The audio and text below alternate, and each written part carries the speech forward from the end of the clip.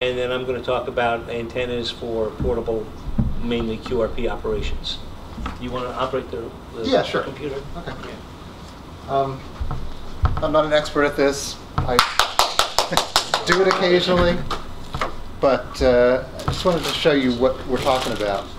So this is a full 40-meter CW station. Antenna, there's a little tuner in here, AA batteries, radio, paddles.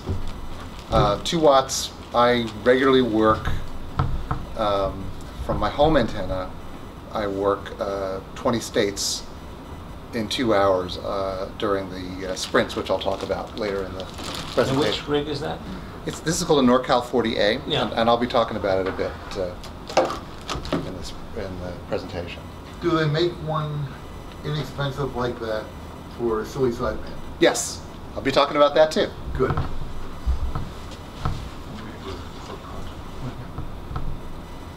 So QRP, most people agree it's 5 watts or less, but you see some rigs that'll do 10, some 20. They tend to be portable, tend to be simple, they don't consume much power, and they're cheap.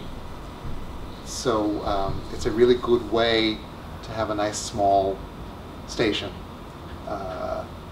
with some caveats. I don't know if the old timers remember these early QRP rigs.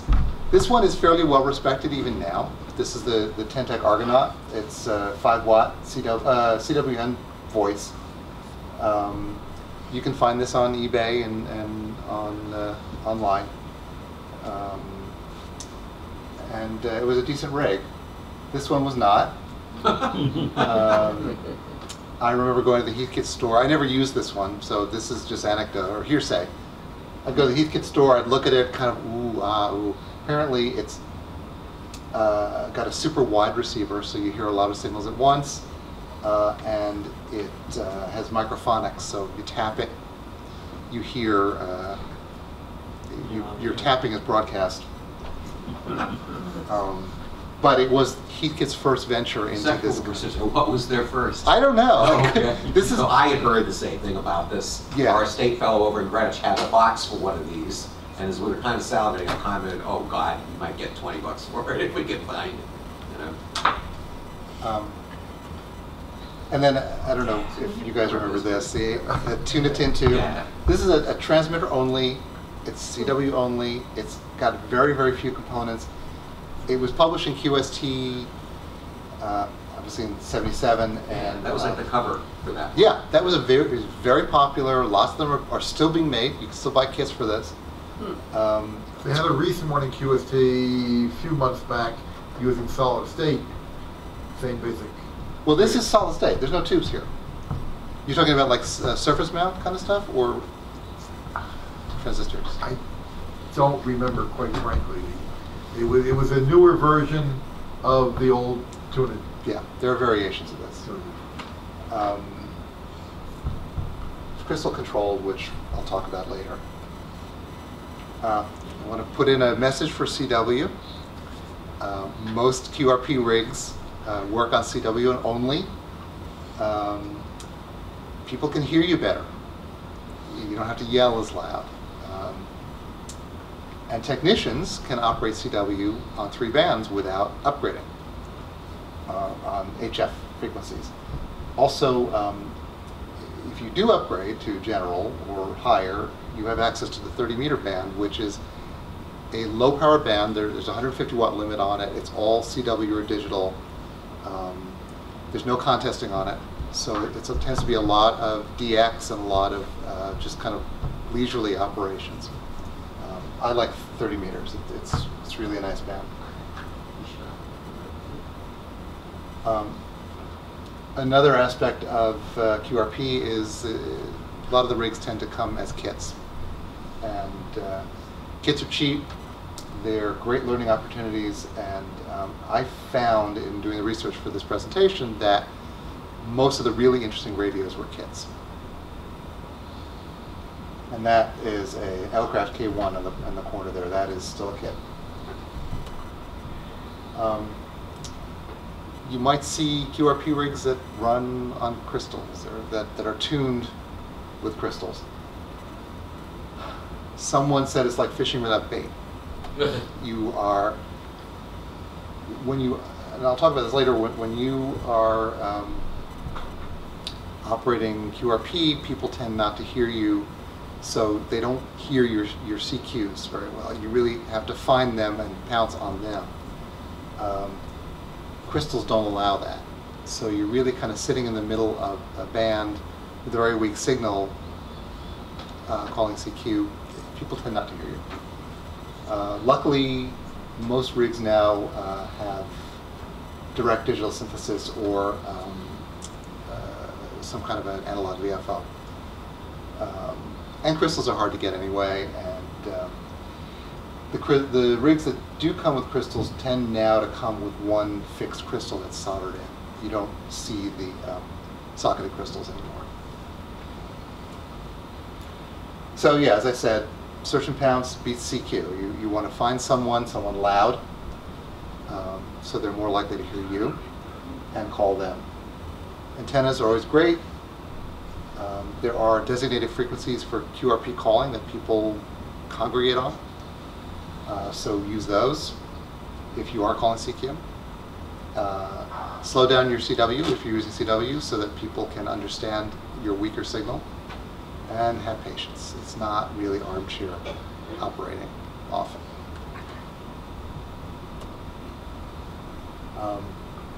At home, a QRP station will fit into a little cabinet. Very easy to hide. RFI is not a problem because you're using low power. Antennas can be stealthier. But yeah, it's not the easiest way to operate at home, but some people enjoy the challenge. But outdoor operation is what you do best with QRP, and if you live in a house where the homeowner association doesn't allow antennas, it's a good way to get out and operate, and you can carry the station with you in a little bag. And backpacking is really the killer app for QRP operation. Rigs that are designed for backpacking will have really low power drain because you're going to be out there for a few days. They're lightweight because you don't want to have to carry heavy batteries, which you do have to carry. There's a new trend in QRP radios called trail-friendly radios. These are radios, and I'll show you a few later, that have controls on the top surface rather than the front surface, and connections along the back. When you put antennas up, and I think John will address this, you have to be careful. Slingshots are not very welcome in public parks. Bows and arrows definitely are not going to be welcome. Fishing rods are an issue if you have an antenna mounted on a fishing rod and you're carrying a fishing rod around visibly. You can be ticketed for having a fishing rod if you don't have a fishing license. If it's a place where there's fishing, obviously Yes. where he is. Yeah, no, there's not likely to be a lake around here.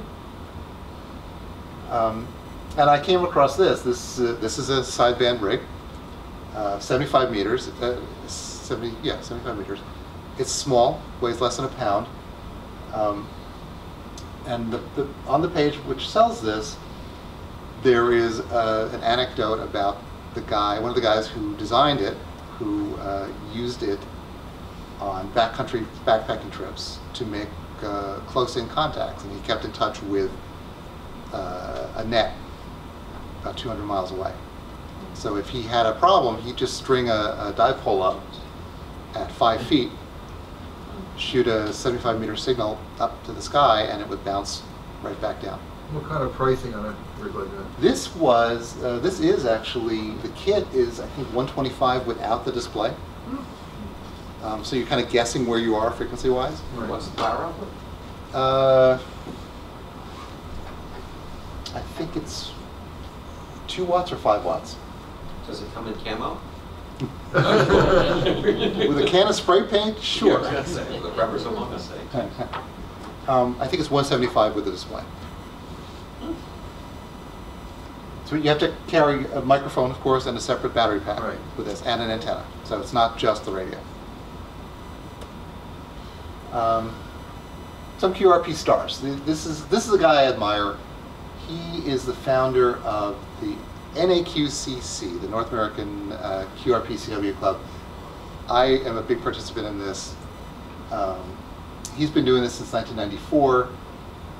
He only does QRP. He does it from his house. He has bad antennas.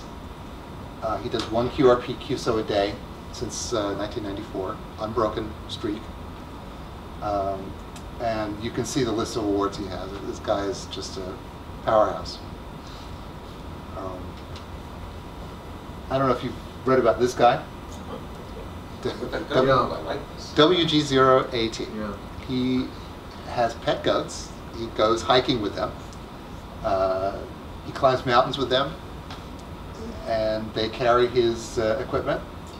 And he does a lot of portable operation, backcountry operation. That was a good article. Kayak mobile. Yeah. Yeah, there was an article about it. Yeah. Yeah, he's a character.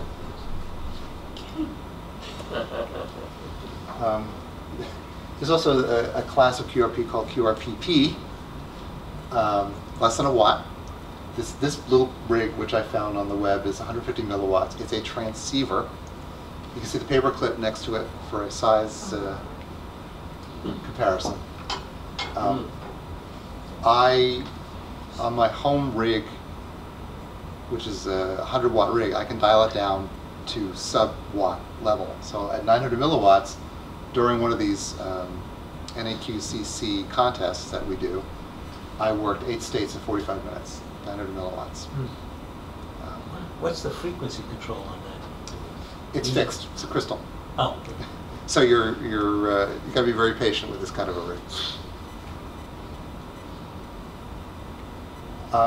There's awards to be had. The NAQCC Sprints, it's once a month. There's one next Tuesday night in their low-speed CW. 3 bands. You try to talk to as many other members as you can. You log it. You send the log in. You get a nice JPEG certificate if you place. And I do this almost every month. I regularly work 20 to 30 states. No, not 30. 20 to 25 states in 2 hours with 5 watts. There are other clubs as well. They all kind of tend towards QRP. Summits on the Air aims to activate mountaintops. You don't want to carry a very heavy, powerful rig up to a mountaintop. So QRP is a natural for that. And I have not done that, but it looks interesting. I might be doing that in the future. And then there's the 1,000 miles per watt award. You try to work at least 1,000 miles per watt. I have done this. With that little blue rig, I worked recently Italy, Ireland, and Czech Republic, I think, in a day. What band? It was 40. That's a 40-meter rig. So here's kind of what's out there. It's a little survey of rigs. This is about the cheapest usable thing that I found. These are $20 a piece, and they're kits. So they're bare bones of 40 meters, 2 watts. You do need stuff around it like a transmit-receive switch, but this will get you on the air. And I believe it has a VXO, variable crystal oscillator, so you can shift the frequency on this. So this is the radio that I've got here. It's 2 watts, 40 meters. It's got a really, really sharp CW filter on it. And there's a book written about this radio. It's a textbook. I'm sorry?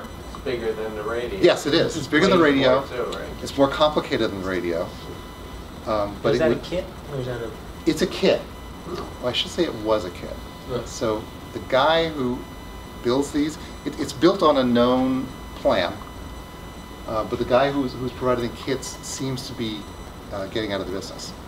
Just in the last month, he's suddenly out of stock, and people are starting to ask about this on eham.net. They're looking for used ones. So I think he's out of the business. But this He's is having medical problems. he might be having medical Yeah. problems. I mean, he has other rigs as well, other QRP rigs, kits that he sold, which have been out of stock for a while.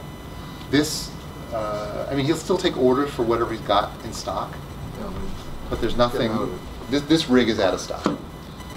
Just a quick interjection. Yeah. The company, or the gentleman that designed the tennis ball cannons that we use, that's also a NorCal project. Oh, okay. He basically privatized on his own.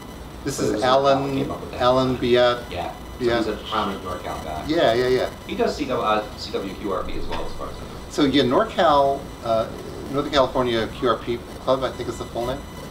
A lot of good stuff comes out of them. They have a lot of smart guys. The guys who founded Elecraft, Wayne Burdick and Eric Swartz, are out of NorCal. Andy? Yeah. A lot of the QRP rigs, particularly the kits, usually are monobands. Usually, yes. What are the most frequently used bands in terms of QRP? It depends. I mean, if you're going to do daytime operation outdoors, I would go with 20 meters because that's going to have the best.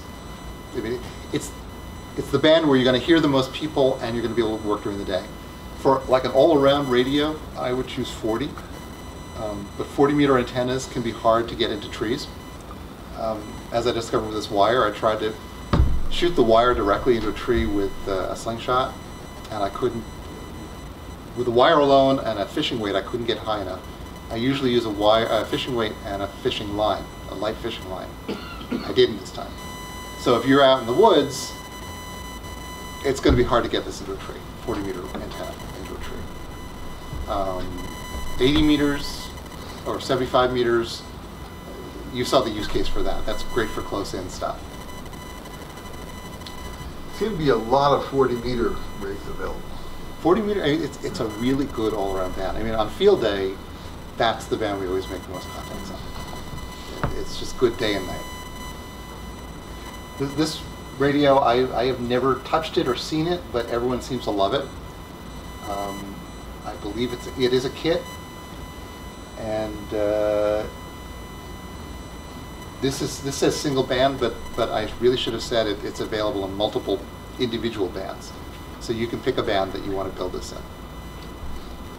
And 5 watts is a very decent power level. MFJ, I mean, they must have 50 different radios. I'm sure they're fine. This is 2. I think that's the one on the left. The one left, the Cub. Yeah, I could be wrong. though. I think the one. That's about their most bare bones rig, it seems. That one on the left is 2 watts, one on the right is 4 watts.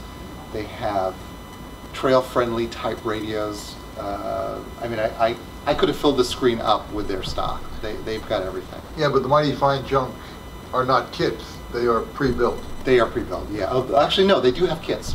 Some of them are kits. Oh, okay. I didn't realize. Option. It's not always required. So that's low end. Then we have the mid-range stuff. This is interesting. There's a ham KD1 JV, Steve Weber, who designs really interesting small radios, and this is one of his radios. This is the size of a deck of cards. You can't really tell from the picture. It's 3 bands, 2 watts. The only thing it's missing is an antenna tuner, but the antenna plugs in here, power here, key, phones. There's a little display that you can switch on and off, controls, band switches. Are those up-down arrows, are those the VFO? Yeah, the VFO. So there's,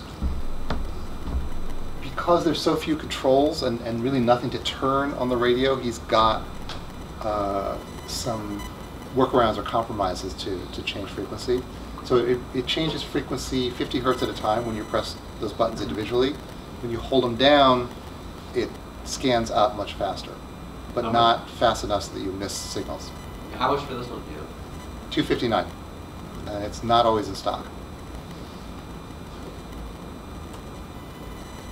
This is the one I want. So this is actually this one and this one. These are trail-friendly rigs. You can set them down on the ground or on your lap. The controls are right up on top, and the connections are out the back. This one is a much more complete radio than the one you just saw. This all built out with all the accessories is a bit north of $500, and it's a kit. But it does everything. It's got tuner, auto tuner, internal batteries. It's got the paddles if you want. It has turning dials, which is very handy, and it's supposedly a very, very nice receiver. So that's on my wish list. And then this is the start of the high-end category. Now, this guy, I borrowed Georgie's. This is what people say is the best QRP radio made right now. It is sideband, CW, all mode, AM, up to 12 watts. It's got little legs, so you can tip it up. It is really a full radio. The only thing this is missing is power. It only does that 12 watts. Everything else, there's no compromise.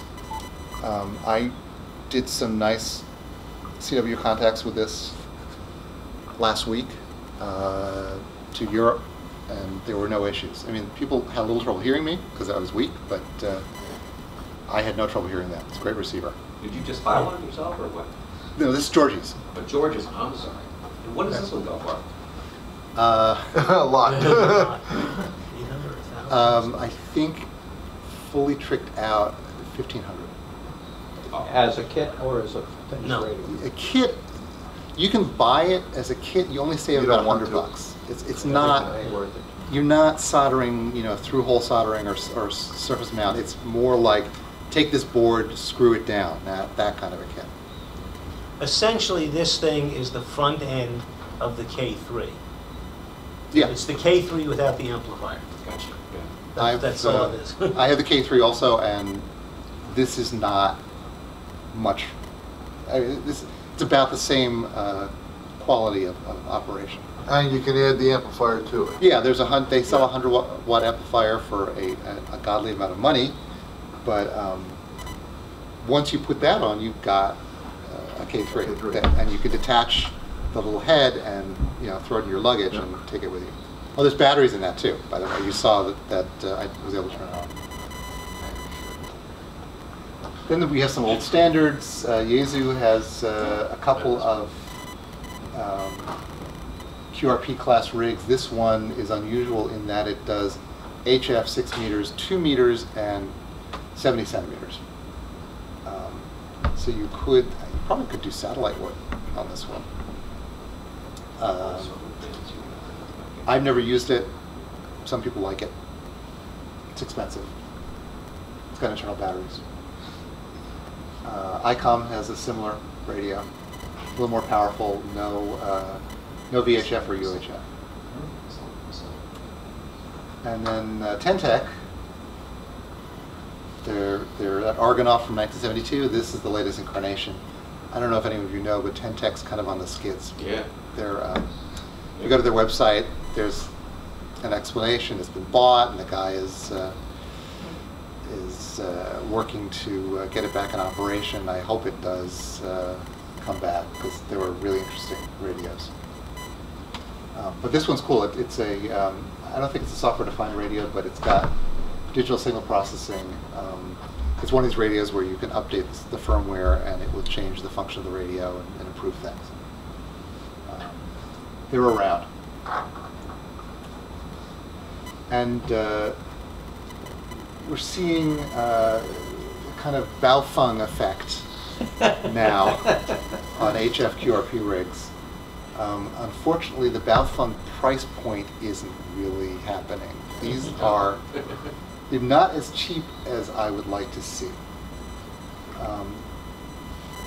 I don't have direct experience with any of these radios. The one on the lower left, people really seem to like. They have documentation issues, they have firmware issues, but they're going to get better. And they're probably going to get cheaper. Not as cheap as Baofeng handhelds, but I would imagine cheap. And then there's some really bizarro radios. This is a transmitter. It has 14 components. You can build it in a half hour. The inductors are the spirals on the circuit board. This is a 5-watt radio, crystal control. Unfortunately, it's out of production. I would really like to have built one of these just to show it around. It's a pretty unusual radio. And then this is a transceiver, 200 milliwatt transceiver, and you can buy this. It's I think it's $10. It's a kit. Like I said, these guys go out of business. They will make a rig for a few years and then they'll get tired or they'll find it's not making money and they stop making them. So if you see something you like, get it. And at QRP we say 72 instead of 73 because it's lower power.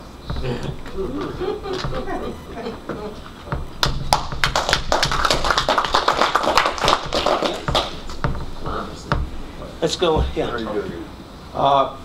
I've attended a lot of the QRP sessions out at Dayton when I did it, and it goes back almost to the days when they first started, and it was a group over in England called Kanga, and they made a lot of kits, and the first kit they made was called a oneer.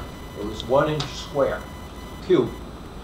I've got the kit. Oh, you did? I haven't built it yet, but I still got the kit. But then they started making, little odds and ends that would attach to it and stuff. So, so it's a whole bunch of little tiny things that you can just kind of stick together. And it was kind of fun. One of the most interesting sessions was a guy who hiked the Appalachian Trail. And yes. He 300. I know this guy. I haven't met him, but I've read his book. He wrote a book. Yeah, I got an autographed copy of it. Oh, cool. Yeah, I read the book. To Kathy, who was hiking the trail at the time, and he told a wherever he stopped, he'd just throw something up in a tree and he'd talk all over. And so it was a very interesting talk. But one of the most interesting things that he was up on Bear Mountain, which is just across the Hudson. And he was out in the woods and doing his usual thing, but he decided to take he had a facility to take a shower, which is how he traveled. And so he was in the woods and he was taking a shower, and all of a sudden there was some rustling in the bushes, and it was bears. Now, he knows from experience that if there's a bear around, you make a lot of noise and scare them away. What he didn't realize that he was only a short distance away from the parking lot where a whole busload of Oriental people were coming up to get the view from the top of their mountain. So he's out in the woods, stark naked, screaming at the bear, and all these people are looking at him and watching. American rituals. They were all snapping pictures too. You know, we're like, one of the bears. Somewhere in Japan, there's a slideshow going on. That was his most interesting experience on the trail. I read his